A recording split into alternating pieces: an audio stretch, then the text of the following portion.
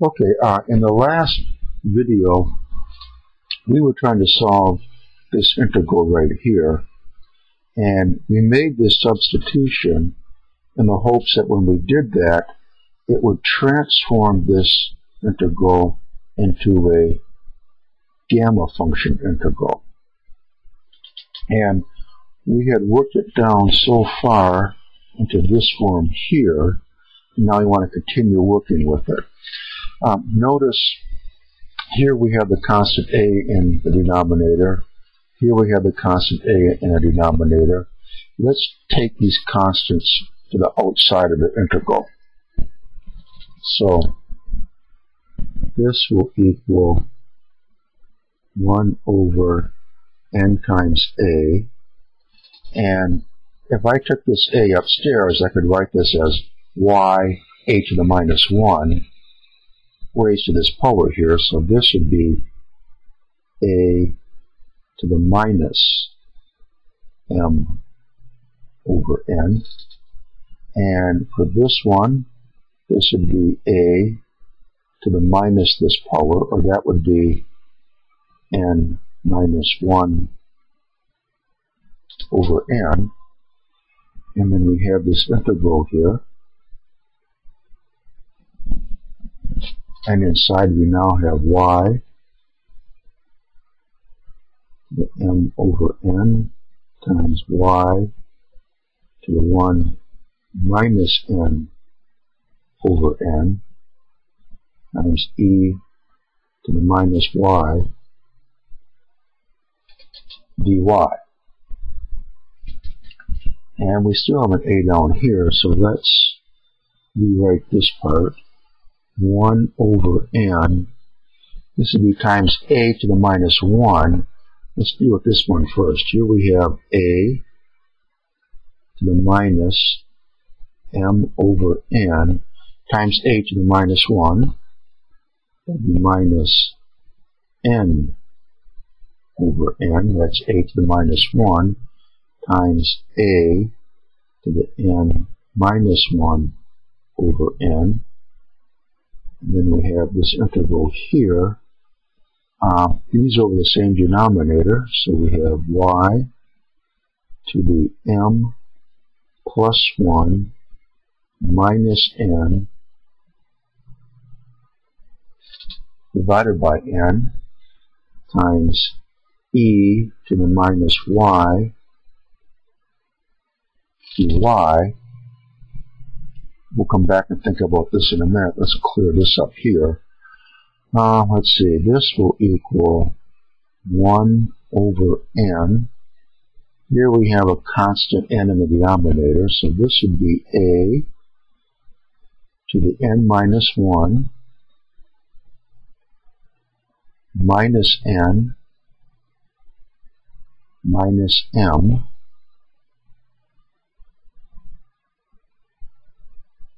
divided by n. And what about this integral here? We're thinking obviously in terms of gamma function type integrals. And remember how this works out. Well, first let's take a look at this. Here we have the variable y raised to some power. Then we have e to the minus that variable dy. Okay, if we look at a gamma function, here we have this variable x. E is raised to the minus that variable dx. But this x is to a variable minus 1.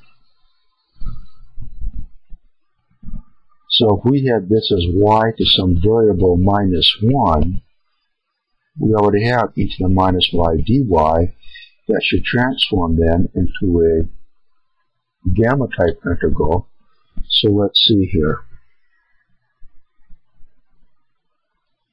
If I divide through by n, I would have y to the m plus 1 divided by n minus 1. We just divided by n here. Times e to the minus y dy. So this should be a gamma type function now. So I have the variable y, where I have e to the minus that variable dy. That fits the pattern. And y is raised to the power of some variable minus 1. And in fact, this right here then would be the gamma function of m plus 1 over m.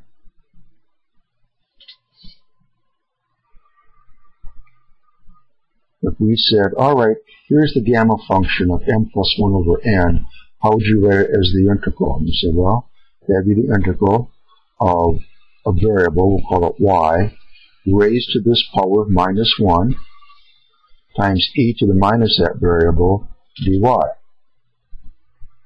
Now let's look at this side here. Here we have 1 over n. And let's see, here we have n minus 1 minus n minus m. These will cancel. So I have in the numerator minus 1 minus m. Let's write this as a over n. Let's write this a little bit more neatly here. And this will be minus 1 plus m. So finally then, this times this integral is this times the gamma function of m plus 1 over n. And where did this come from? We look backwards here. That came from mainly just doing algebraic manipulations with this integral, which in turn came from this integral when we made the substitution here. So finally then we can say that the integral that we began with, 0 to infinity x to the m times e to the minus a times x to the n dx equals this. Here we have a minus over here, so we can write this as 1 over n times a to the m plus 1 divided by n. Oops. This is a to the minus this power, so we can bring this downstairs here then. And we have this part here, the gamma function of m plus 1 divided by n. And there it is. That was a little bit more complicated than our previous examples, but mainly it was just doing a lot of algebraic manipulations. And if we had now specific numbers for m and n, we could put them into here, and then using our basic properties of gamma functions, you could get an actual numerical solution. So this is a little bit longer than our previous examples, but we want to try to work our way through a little bit more of a more complicated problem. Come back, join us for another video, and we'll try and tackle one more gamma function type integral.